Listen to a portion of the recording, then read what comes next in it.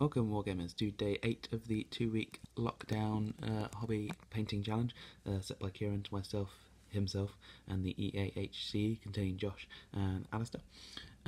Kieran's obviously getting along with his Galathrim, and I am doing my Thorin's company, and I just have 4 models to go. I didn't do any painting yesterday because I was busy with other things.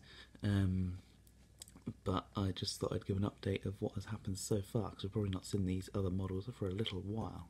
As you can see in front of you, I have done Keely and Feely, 2 brothers there.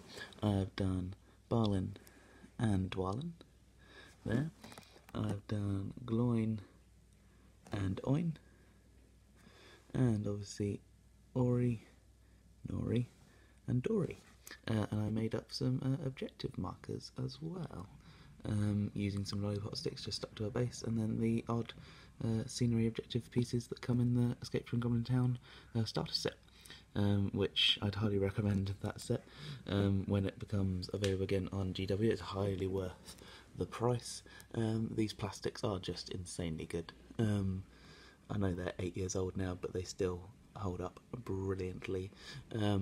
And although I do really want the Forge World sort of unreleased, as it were, ones as well, these ones will do just fine. These are brilliant models, and I've enjoyed painting pretty much all of them.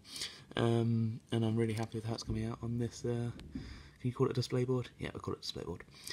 So then that just leaves me with this week. I've got the whole week to paint Buffer and Bomber, and of course the leader of the company is Thorin Oakenshield, but he is late as usual, and I will definitely do him last. Yeah, here is everything that I have done to this point. I don't think it's too bad for a week, obviously minus Balin and Dory, but even then it is still